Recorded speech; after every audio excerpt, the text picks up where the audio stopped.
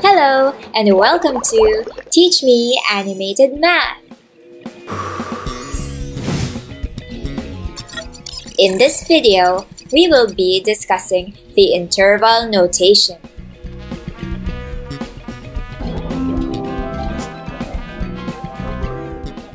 We have learned about the set of real numbers.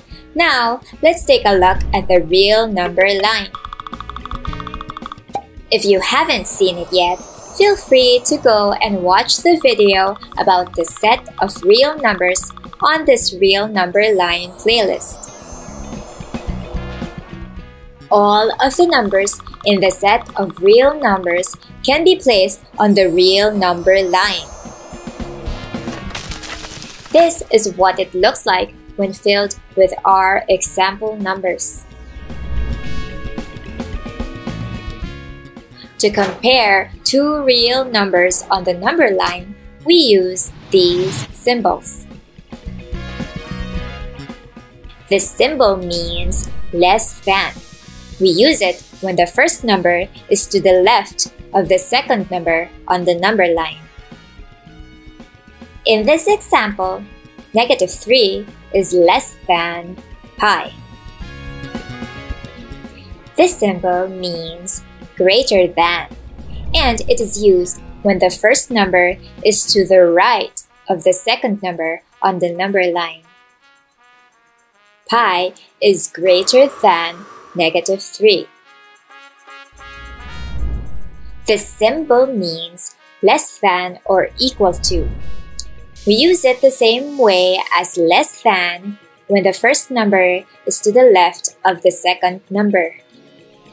For example, -2 is less than or equal to 2. But also, we can use it to compare equal numbers.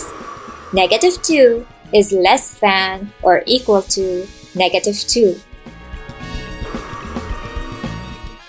This symbol means greater than or equal to. It is used in the same way as greater than when the first number is to the right of the second number on the number line. 2 is greater than or equal to -2. It is also used to compare equal numbers. 2 is greater than or equal to 2. This symbol means equal to. It is used for numbers of the same value. 1/2 is equal to 0.5, which is the decimal form of 1/2. This symbol means not equal to. This is for numbers that have different values.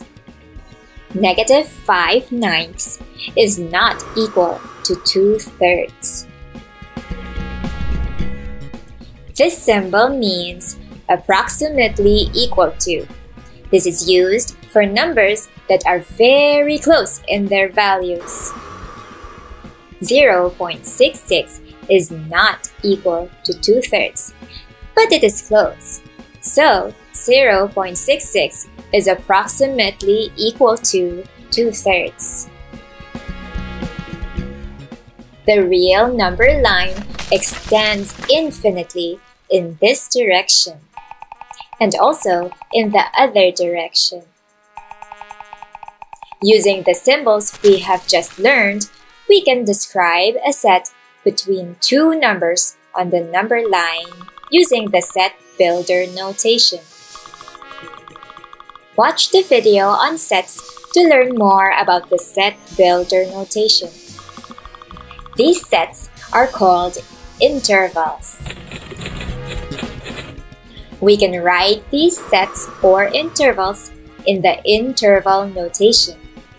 We can do this by describing the start point and the end point of the interval. We use square brackets when the start or end number is included. We use parentheses when the start or end number is not included. Let's write our sample sets here in the interval notation.